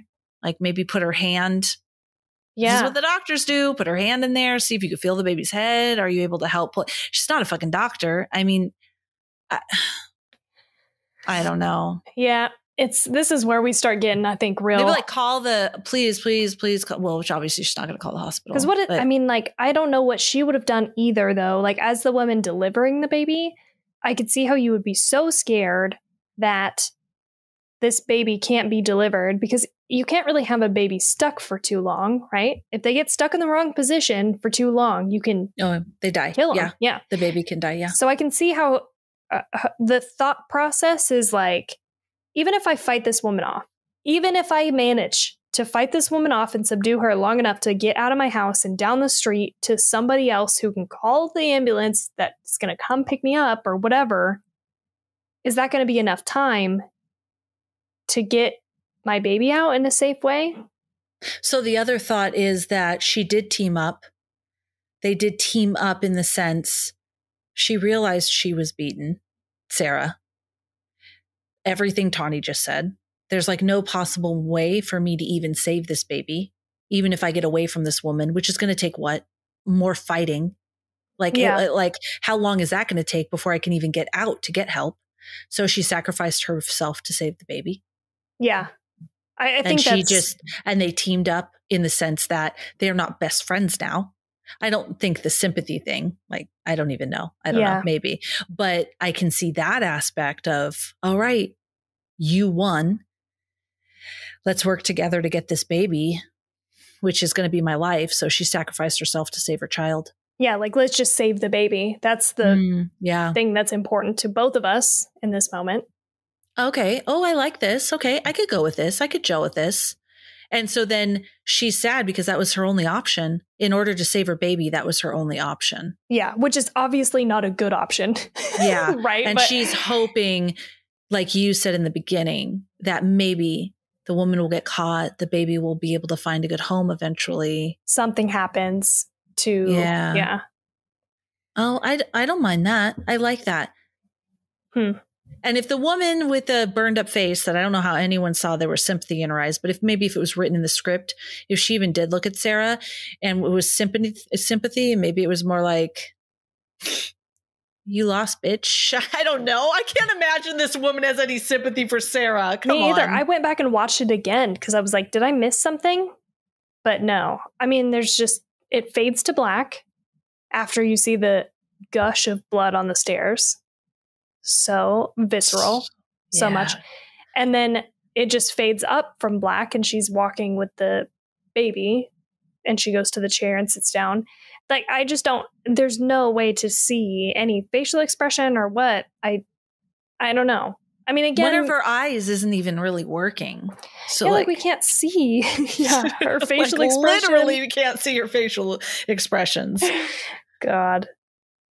Oh, I liked when Femme was sitting in the hallway going crazy. There was that moment where they did like, they were just focused on her. She was outside the door. She was sitting on the ground, kicking the door. Then it was her face. And she was like, oh, yeah. And it was like this weird, like kind of like, that's all how I can explain it. And she was like calm and then angry. And I thought that was cool. I did too. I think they did a good job there. There was it wasn't like the typical just weird, your head shaking really fast that they do in horror movies. Yeah. Jacob's Ladder. No, it wasn't that. It was fucking, it was different. And I liked it too. I thought it was a good creative choice. I feel like there's a lot of that works really well in this movie. But one of the things, can I say, that I fucking hated, that I wish they would have just ditched, is the sound effect of like a pig dying or some kind of screeching. Every time something like violent happens, they play this sound over the top of it. And she's like, sure. It's like way worse than that, though. It is like a a big cat screeching or something. A pig being Like, killed. It's like fucking yeah. At first, when they first did it, it was when Femme was in. I don't know if that's the first when they did it. I think, but when I noticed is she was in the hallway and she held her ears, and that's kind of when. And then it kind of stopped, and so I thought, oh, this is like something with her head going crazy. But then it kept happening when Sarah was in the bathroom, like constantly, just this screeching, this sound. Yeah, I didn't like that. Yeah, it was. I feel like I get it, but it was distracting more than it was putting us in the mindset of the people who were in the movie, or I don't know. It got to be really annoying. I fucking was not a fan of that. I agree. I wasn't either. I have a question about, so kind of going back to what you were talking about. So the cops are there. And at first, when this cop's yelling at her, just calm down, stop crying, just calm down. I was getting really irritated. I'm like, have you seen her? And she's pregnant. Yeah. But then I was like, okay, maybe this guy just doesn't react well under stress. First of all, he has this kid vomiting and crying attached to him, which I have unlatched the damn kid. This woman is trying to kill them, and this pregnant woman is crying. And so he's probably just losing his shit right there. So I gave him the benefit of the doubt. But he's like, let's get out of the house. She could have gotten out of the house at that point. Yeah. Because she could have went downstairs and at least gotten out of the house. And the fucking cops would have tried to turn on the lights. So stupid. But they would have been dicking around trying to turn on the lights. She could have been making her way out the door and had done that. Instead, she goes and lies down in the bed. Right. So part of me, when she had the gun right by her, I was like, oh, maybe she's going to act like she has died or something and shoot the woman. Yep. Fuck. No. Nope. She bites her lip and then rolls on the ground. I was also like, you're just going to leave that gun? That's like the best weapon you've had so far. She could have had one of her hands underneath the sheet and laid there like that, which was a cool shot, I must say, with her hair and the blood on the white bed from above, and then acted just like you were pretty much dying. Obviously, she would know you were dead because she would, hear you breathing and stuff when she was crawling all over you, making out with you. Right. She jumped on you, was making out with you, but she was, so wrapped up in licking your face. You could have just pulled out that gun. Boom. Done. Exactly. You don't even, that's the thing is like, you don't even need to have it under the sheet. You could just have your hand on the gun and pretend like you're dead. And this lady's going to come in and do whatever she does. Boom. Shoot her in the head. I just thought if one of your hands was under the sheet, that the fact that the woman didn't even notice the gun was there. Right. That, done. I mean, they had more to do with the movie, but I'm just saying that was a part where I was very let down because she bit her and then she kind of crawled out of the room. And I was like, what? You had a fucking gun. Even beyond that, she doesn't grab the gun, take it with her. It's the best weapon you've got. So then it made me think, oh, this is very clever too. Why the fuck did you lie down in the bed? Right. And again, this is something that I don't know if I'm just paying way too much attention to or trying to make it into something it's not. But after this, they start facing off in the kitchen. And I wrote down, and again, I don't know if I like this or if I fucking hate it because it's too over the over the head, hitting over the head with the symbolism or whatever. I felt like all of their weapons were sort of like traditionally feminine types of weapons. Yes. Because we have scissors, which knitting needles. Yep. Knitting needles. We have hairspray or something, some sort of cleaning product, right? Aerosol that sprays her.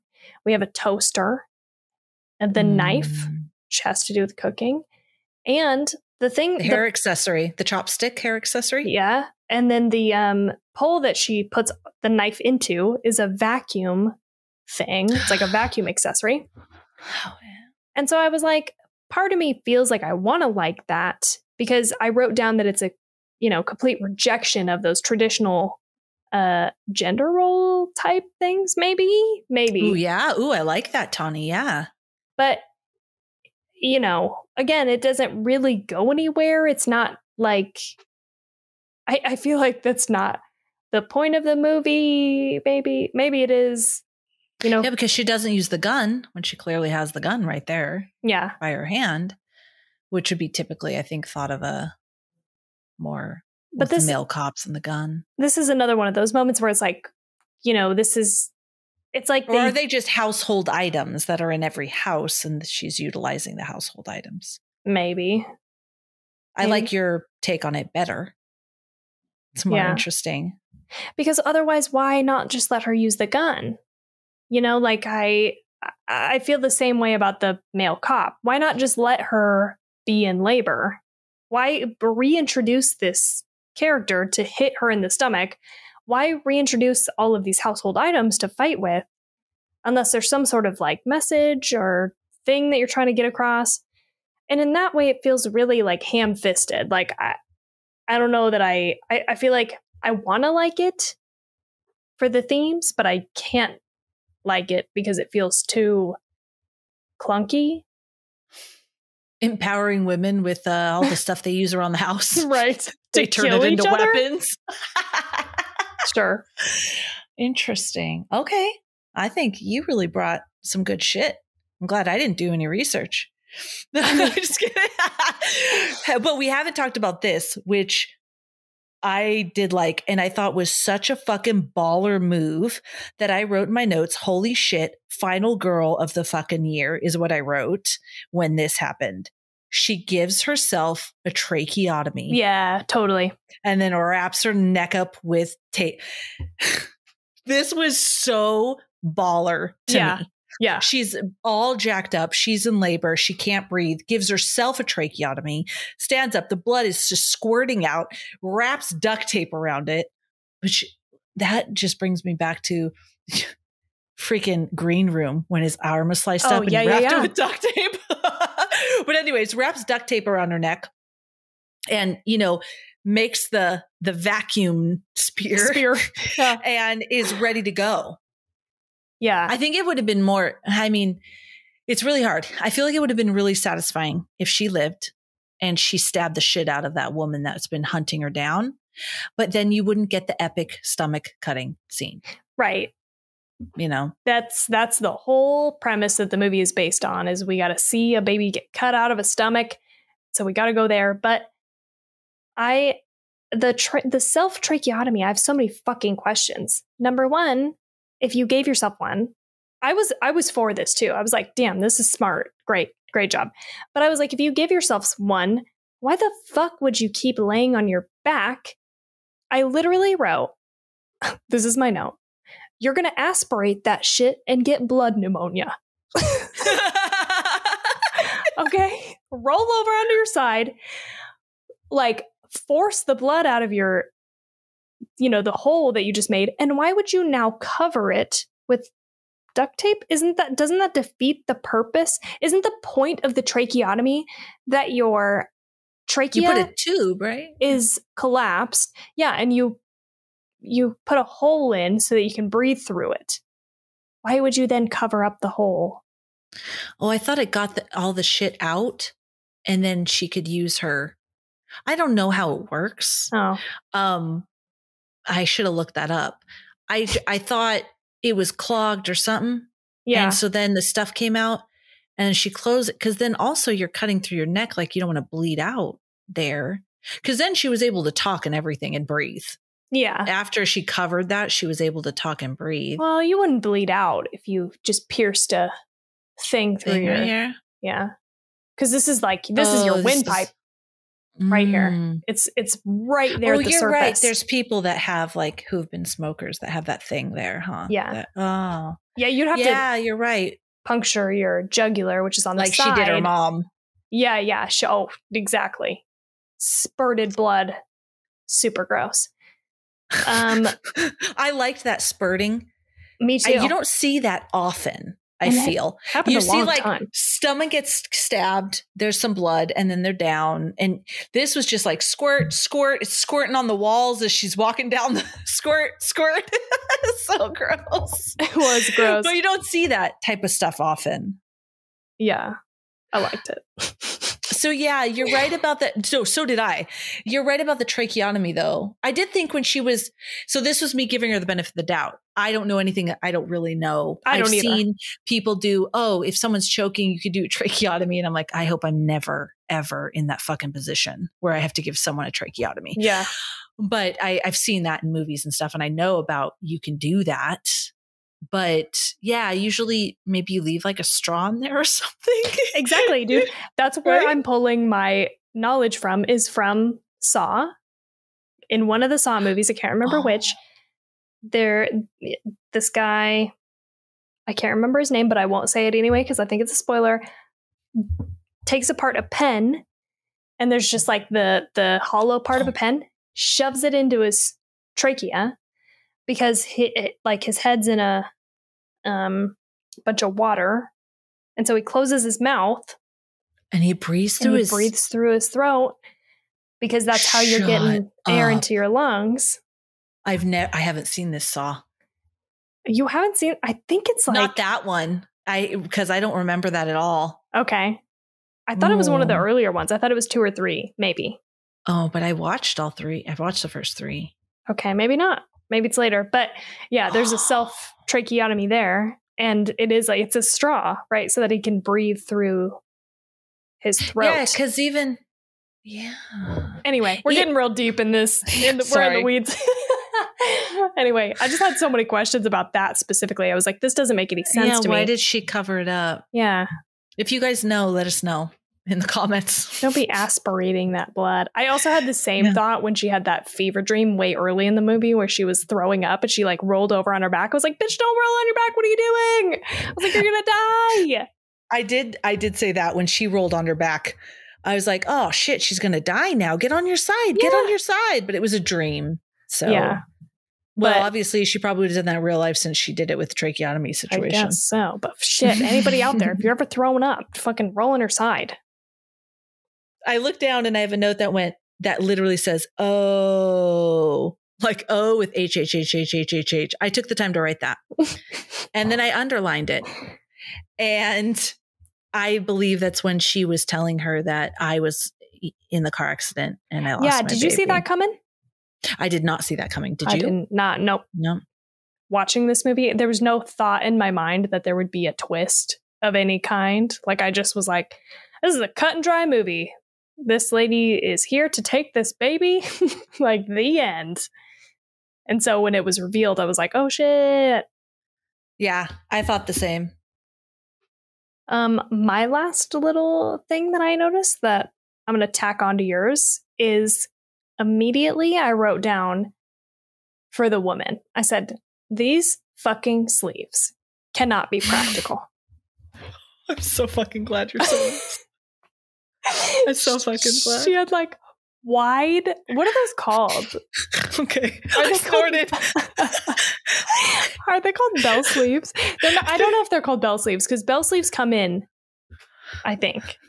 These were like bat wing sleeves. And I was just like, no way. They're getting in her way. Like, and also on this note, she had like a fucking leather corset that she took off at some point. I'm like, why are you dressed up? It looks like she has a fucking Halloween costume on.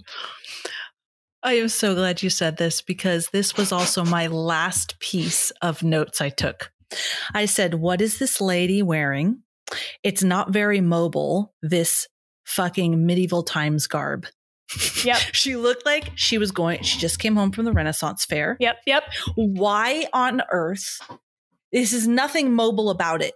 This long black dress that had a train, like it dragged. Yeah. Long, open, whatever, boho, medieval time sleeves, a corset. Like, this is heels. This is not mobile. I'm going to start getting to a fight here. You're going to want to wear like leggings, some types of pants. I don't know, some kind of pants, like something. You're going to want to be mobile. You're not going to want to. Okay, some kind of let's all flash back to Halloween. Tight clothes. Yes, yeah. When I was dressed up like with the fucking long ass sleeves, Oren Chi.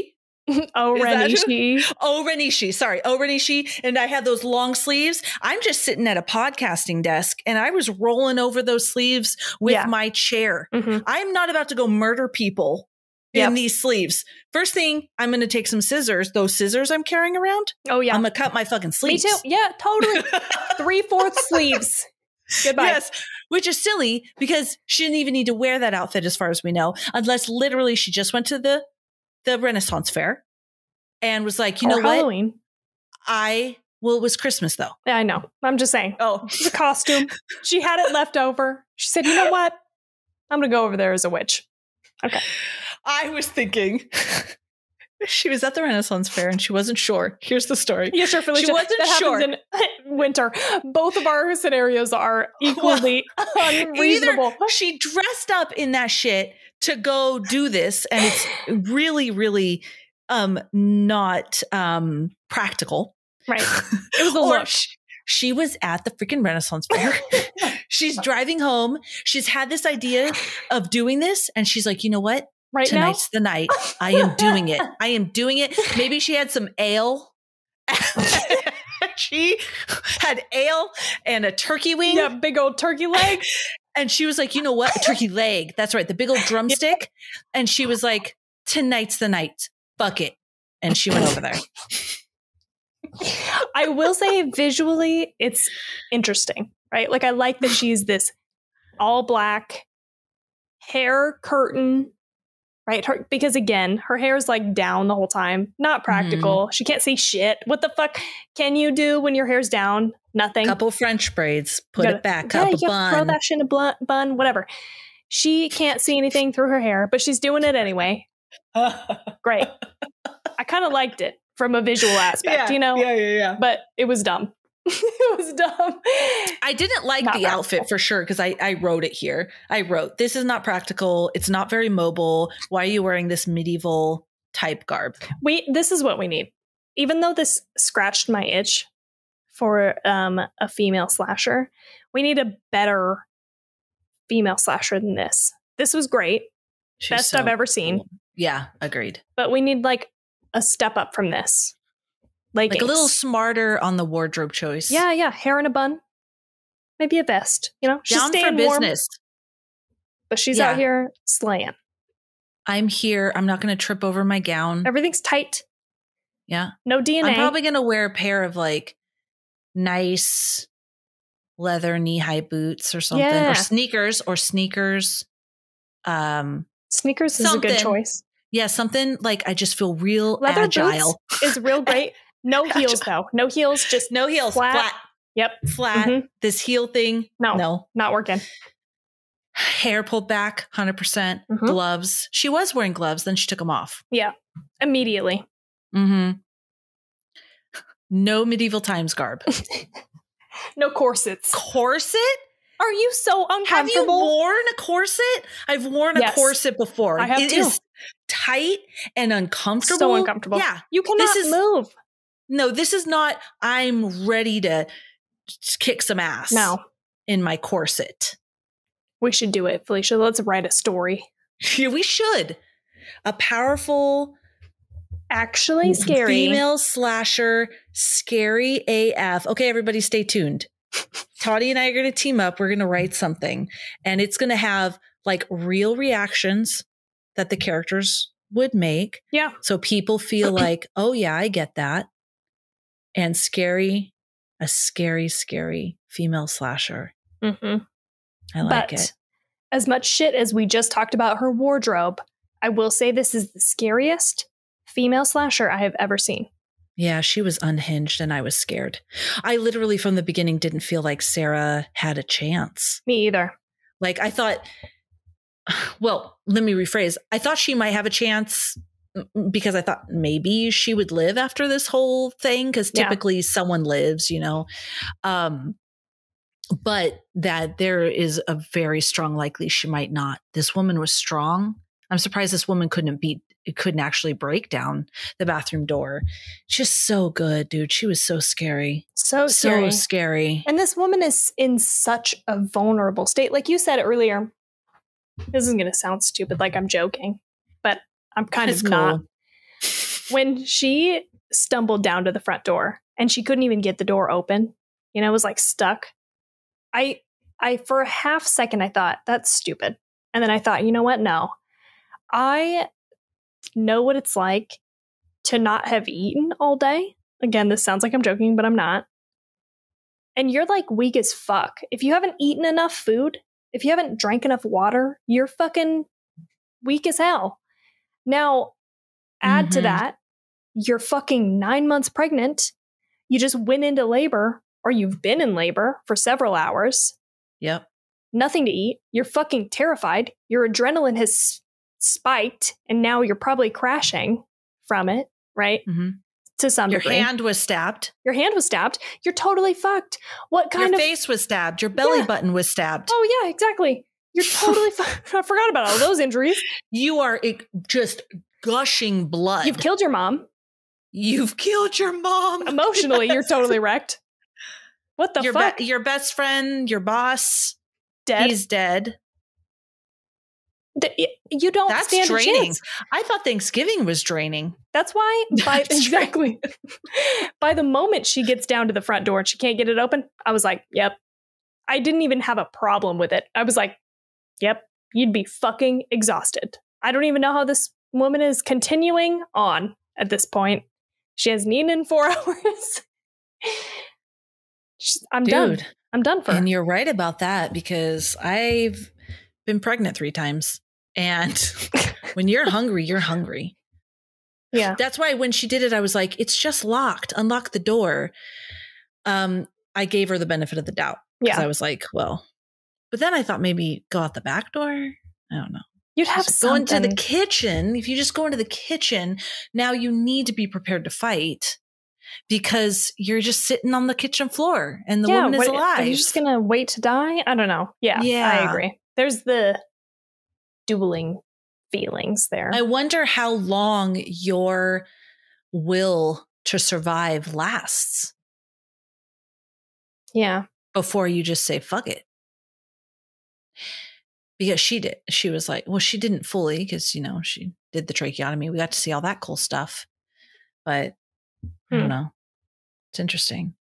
I don't know. She thought she'd just be running down the street, but she had neighbors.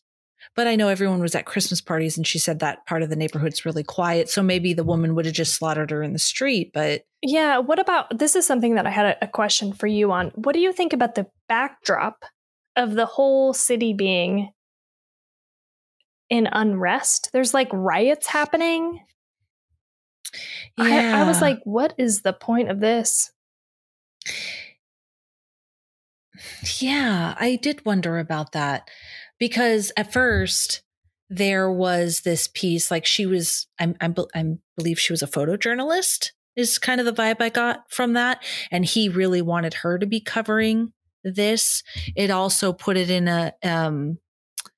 put the whole environment in a state of fear, prompting why he stopped by early, but not really. He could have, as a friend, stopped by early. No riots are happening. She's just very, very apparently depressed and struggling and doesn't want anyone around. So that was enough to have him stop by just to make sure she was feeling okay. Yeah. You didn't even need it to be a safety issue because of the riots. Yeah. I didn't feel like they connected, but it could have absolutely been that I just missed it.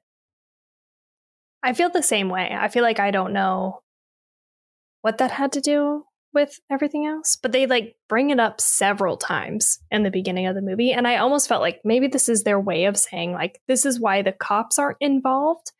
But the cops are involved. Like, I don't. They're very involved. They went by the first time. Then they actually circled back around like they said they would. Yeah. And patrolled and then checked on her. Not only did they not just drive by, they stopped in and checked on her. And they were keen enough to say, oh, you're not the woman. They went back because you're not pregnant. So the cops were on point. That's why it's hard for me with the patriarchy angle, because they were, well, the first set of cops weren't all men. There was a woman and then a couple of men, right? And then the next group was a car full of men. But they were helping her and they were smart and they risked their lives to save her. So why would this be screw the patriarchy. Yeah, all of a sudden. Within the story, why would it be that?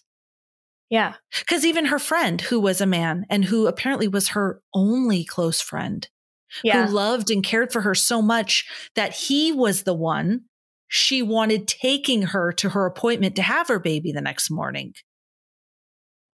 And her relationship with her boyfriend or husband looked very loving, right? With all the pictures and then how he came up behind her and was, that image of him kissing her neck and stuff like that. So it's like a lot of good experiences with men being loving. So why now are we flipping to fuck men in this movie context? In the last third of it. Yeah. And all of these men, by the way, that risk their life trying to save her. Like that doesn't read through to me. I don't get that. At all. That's a good point. I don't think it fits. And I don't think it fits in the, when I brought it up originally, it's so right there in the moment. It's so right now, this is what's happening. And I don't know what I'm talking about. I'm just I'm along for the ride. Yep. You brought up some real great shit though. You brought up I've just been cursing a lot unnecessarily. You've been doing really good this episode though. You haven't cursed very much. So I've been taking note. You brought some really, really good stuff. We got to rate this bad boy. Oh, so nervous. I am as well. I do not know what I want to do with it. And after our conversation, I kind of felt like, oh, you know what? I'm going to feel better about what I'm rating this. I don't. I don't feel any more better about this. So Tawny, what would you rate this movie?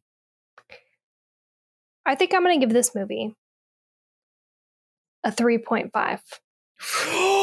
Nice. That is a great score from Tawny Ray. I'm shocked at how shocked you are. I wasn't sure by our conversation. You know what I mean? We kind of wavered a lot back and forth. Yeah, we shit on it a lot. But she's such a great, scary. Yeah, I know. She really saves it. I feel like that's the thing is I can't help but like this movie, even though I kind of hate it. I really wish there had been more moments of just not crazy gory shit happening. I feel like it really overdid it in the gore sector. It started to lose its punch, and I do feel like there was pieces where it was like, oh, we're doing this. We are throwing away a logical choice. Yeah. That Sarah would make so that we can get this really disturbing scene of this cop beating the crap out of a pregnant woman. So we want this disturbing scene in it. How do we get it? Totally shoved in because here. Obviously Femme is not going to beat the shit out of, she doesn't want to hurt the baby. Right. So how do we do this? Yeah. Yeah. Okay. I think it's worth a watch. I'm sorry to interrupt you. No, please explain. I gave it a 3.5 because I think it's worth a watch, but I cannot give it the same level that A Nightmare on Elm Street, I gave a 3.6. I liked that more. And, I can't give it a 4 or anything. I don't think I liked it that much, but I can't go down to a 2.75. That's what I gave Amityville Horror. These are our most recent episodes, or Dreamcatcher or Halloween Kills. I gave all of those a 2.75. I liked it more than that. Nice. Okay, I'm sorry. Okay. What did you give it? No, I loved your explanation. So the score I gave it, and I just wanted to make sure, is a 3.25. Because what I was looking at is, it's really hard because I did like it more than Dreamcatcher. I know I gave Amityville Horror a 3.25, but there were things I liked about Amityville Horror, and was hard because above that, a 3.5, some of the stuff I have at 3.5, I liked more than this movie. So very close, very close. When I watched it the first time, I gave it a 3. And then after thinking about it more and talking through just like how excited I got about how badass this scary ass character was, she was so terrifying and all of this, it raised it up a little, but yeah, that's where I land. 3.25. Okay. Yeah, we're close. We are very close. I kind of compared her to Asami from Audition. But Asami is much more of a sympathetic character, I feel like. Yeah, I agree. Than this woman. This woman is scary. It was a fun watch. I think it's worth a watch, even though it's really gory. Don't watch it with anybody else. That's people will judge you for sure if they think these are the movies you're watching every week. Exactly. Next week we're taking a break. So we're gonna be like kind of fluid in the month of December. Yeah. So you have this, and then we felt you needed a break. Because if you're watching along with us, if you this is a lot. Die-hard fans that watch the movie so then you can participate fully with us on Discord and chat about it with us and then and then listen to our episode, we feel you need a little break. Yeah. So next week is your break. Go back and listen to one of our other episodes that you haven't heard yet, something a little lighter, like from when we first started. And then we're going to come back at you the following week with Martyrs. So that will be our next episode. And so that will be on the 15th of December. We are going to be joined by the fabulous gentleman from a podcast on Elm Street. So we're very excited for this. And I'm really excited. I know you are too, Tawny. I'm really excited because they're really excited to talk about this movie. Oh, yeah. They brought it to us. And this was something we wanted to see. Yeah. I've been waiting years to watch this movie. And I just haven't had like the push, to watch it. And so I think it's going to be real good. I don't want to get my, expectations too high. I'm going to keep them low. But this is a legendary movie. Yes. That we're going to watch. And I'm stoked about it. Yeah. We're really stoked. Then we're going to take 2 weeks off for winter break. We'll post the schedule. You'll see. You'll know where to find us and when we'll be releasing. Yeah. So please do check out some other episodes. And then we'll be coming back at you at the end of the month to do our Two Chicks in a Horror Flick year in review. So very excited about that. If you want to follow us, connect with us, whatever it might be, you can go to twochicksandahorrorflick.com. From there, that will lead you to wherever you want to go, whether it's that horror community I just mentioned, Instagram, any of our social profiles, whatever it is. Instagram's a good hub as well because we always post our schedule and everything else. Little audio clips, super fun. And what else, Tawny? If you want to support the show, you can go to our Patreon. We're there. Or you can like and subscribe and share this podcast if you like it. And, Apple Podcasts is like the best way to do that. So hit us up over there. But yeah, that's it. So we will see you guys next week. And we hope you have such a good night and great holidays. And also no nightmares.